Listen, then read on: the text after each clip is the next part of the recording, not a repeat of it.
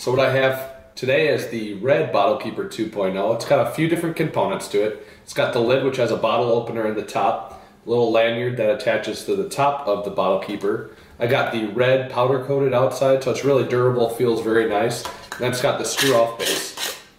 And basically on the inside there's this little neoprene sleeve. You can't really see it, but it's in there and also on the base. So you take your bottle of cider in this case, or it could be beer. You slide it over, you screw it on,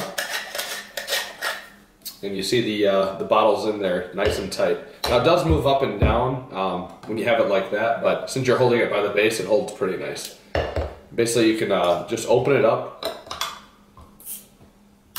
It takes sometimes 2 tries because it's a little bit shallow, but there you go.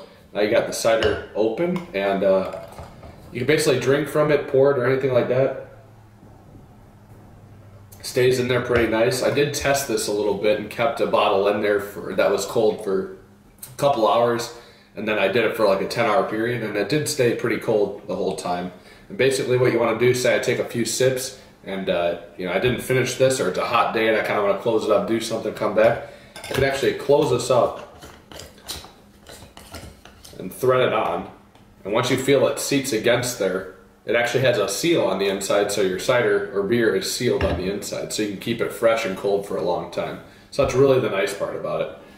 It's reasonably priced. They have a bunch of different sizes, so different heights for stub bottles or this type of bottle, or I believe they have a bomber size as well. So try it out. I really like it so far. We'll have to see this summer what this brings for us and how well it keeps it. So stay tuned.